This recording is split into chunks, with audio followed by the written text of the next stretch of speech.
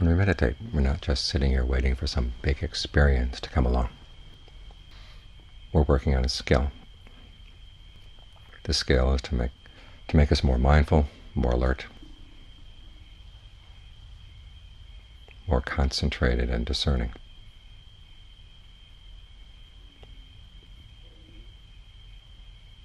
And as with any skill, it's important, one, that you start out with something fairly simple, and two, that you treat it like a game.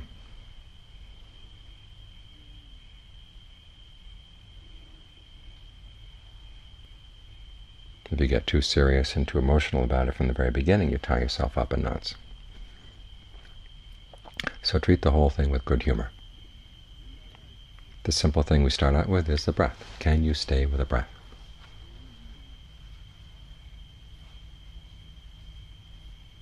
Focus on any part in the body where you have a sensation that lets you know that now the breath is coming in, now the breath is going out. And see if you can keep in touch with those sensations all the way through the in-breath, all the way through the out, and in the little spaces between. See how long you can do this.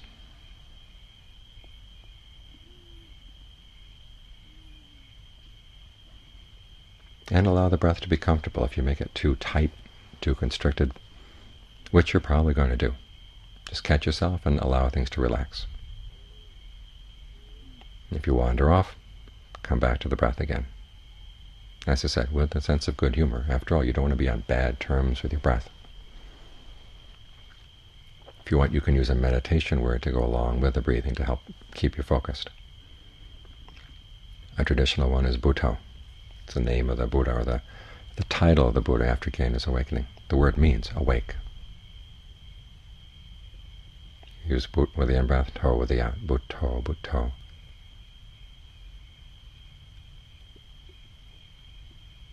And no matter how many times you fall off the breath, just pick yourself up, dust yourself off, and get back on.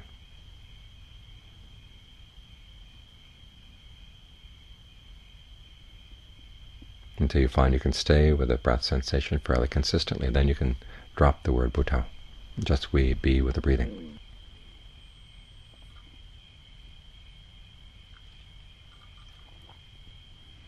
In the course of doing this, you find yourself developing some important qualities of mind. One is mindfulness, the ability to keep something in mind. The second is alertness, the ability to watch your actions and see their results.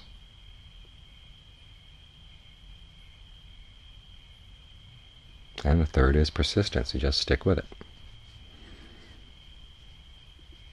And one of the secrets of persistence is not that you just grit your teeth and push on through, but you learn how to make a game of it.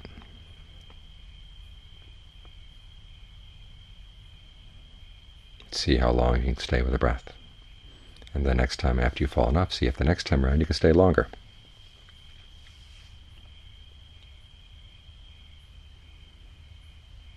And don't let yourself get frustrated or upset.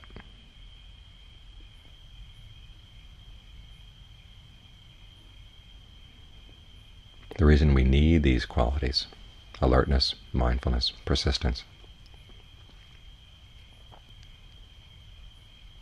is because we have to learn how to see through the mind's illusions, the way it deludes itself. There are two big issues on which we're deluded. One is we very rarely know our own intentions, why we do something. And secondly, we're not very clear on the results of our actions. We don't see the connection between an intention and the result of the action based on the intention. These are things that we tend to hide from ourselves. Psychologists have discovered this. It's very easy for the mind to delude itself. The Buddha made a comparison between consciousness and a magic show. And psychologists have been studying magic to see exactly how does a magician trick his audience. And they've discovered that our awareness of what's going on right in front of our eyes is very sketchy. So many little bits of sensory input are coming in at any one time that we've learned how to block out things, the things that we think are unimportant. And our vision of what's going on in the present moment is very much like a cartoon. Just a few highlights. It's one of the reasons why cartoons are so effective. They speak right to the way the mind perceives things.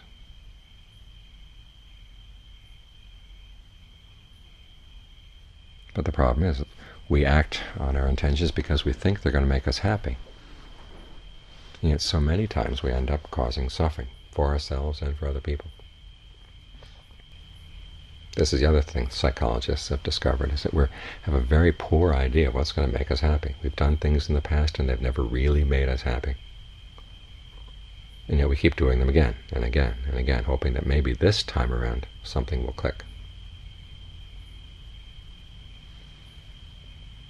I think it was Einstein who said that that's the definition of insanity, doing the same thing over and over again and hoping to get different results.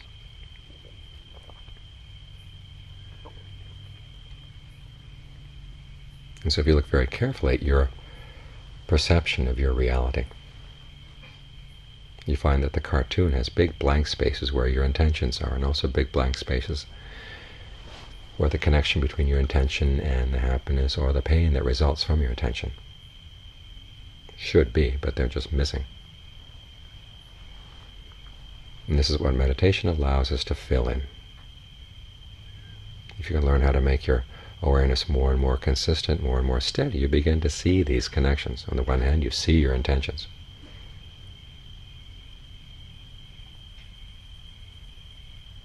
You see yourself acting, and you see what results from your action, whether it's happiness or not.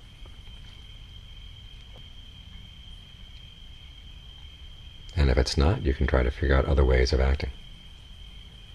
A very simple lesson here is with the breath. What's the most comfortable way to breathe? That can be your next game after you begin to stay with the breath for a while. Experiment with different rhythms of breathing.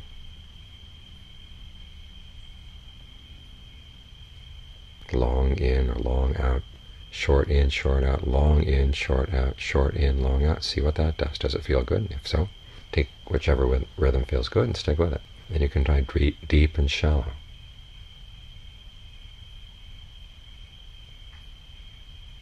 Well, what's really a lot of fun is conceiving of the breath in a different way, not the air coming in and out of the lungs, but just the general feeling of energy in the body. Sometimes of energy, some types of energy in the body flow, some types stay still. Kind of like a hum in the background. And how are those related to the breath? The in and out breath. That's something else you can explore.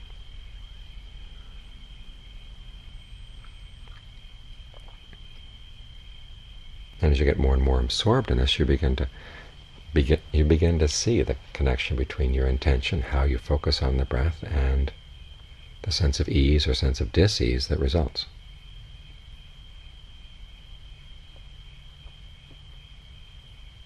The Buddhist traditional steps in meditation talk about how after you've been with a short breath or the long breath, you begin to be aware of the whole body as you breathe in, the whole body as you breathe out. Now that works best if the breath is comfortable.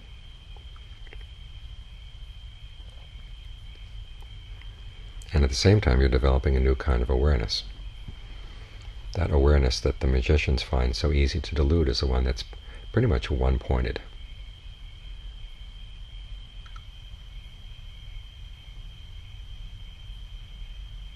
In other words, you focus on one thing and they can do all kinds of things in the periphery of your vision and you don't notice them. And the same is true in your mind.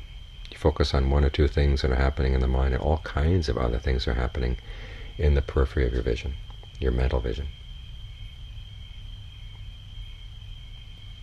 But we're barely conscious of them. So what we have to do is the mental version of what trackers and wilderness instructors talk about. They call it something they call scatter vision. You go through the forest and you want to have your vision as broad as possible to notice even the slightest little things on the periphery of your vision. We try to do the same with the breath. Have a sense of the energy all around the body. You're sitting here in the midst of the breath energy of the body. Try to keep your awareness as all around as possible as well.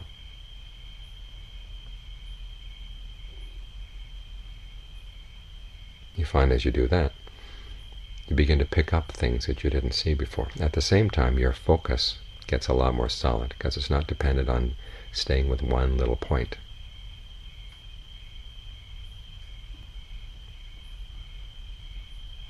If your focus is too one-pointed, the slightest little thing can knock you off, and that destroys your concentration. But if your focus is broad, things can come in the range of your focus, and they don't knock you off.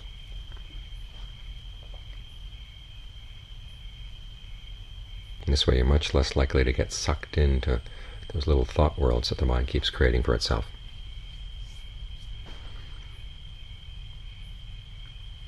Some of which come in and can seem to take over, can consume your awareness, especially if they have strong emotional connotations.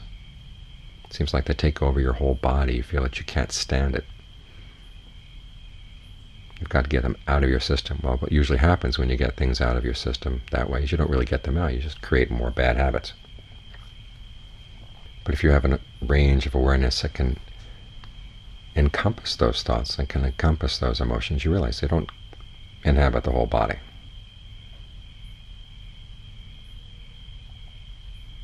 And you put yourself in a position where you can observe them. That's how the meditation leads to discernment.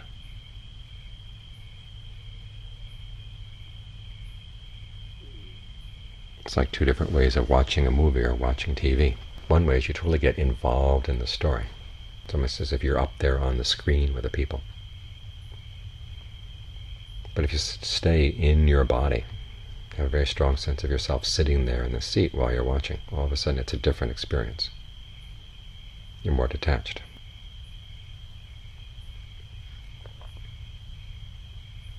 More likely to see little things that you missed before. Less likely to get deluded.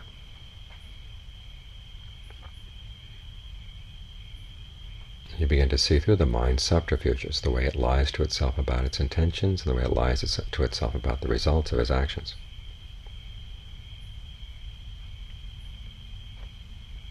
And this is where the mind develops skill. You become a better judge of what intentions to act on, because you've seen what intentions have worked in the past. To actually create a sense of well-being, to create the results that you really deep down inside would like to see.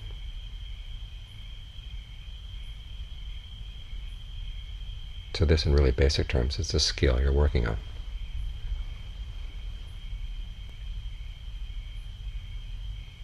The skill, and not to get sucked into the way the mind lies to itself.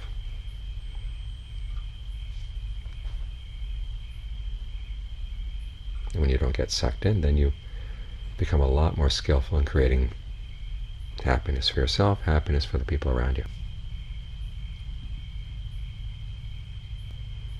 This magic show that the mind plays, it wouldn't be so bad if people weren't really suffering.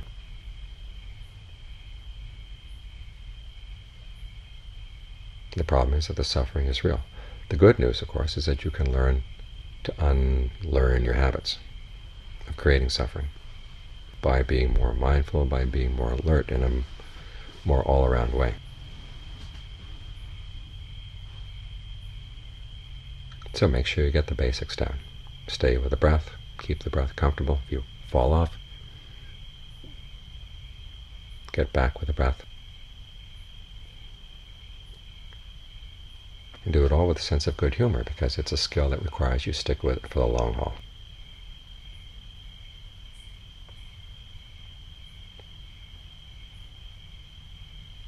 And don't be discouraged by how much effort it takes, because the results, when they come, are more than worth the effort.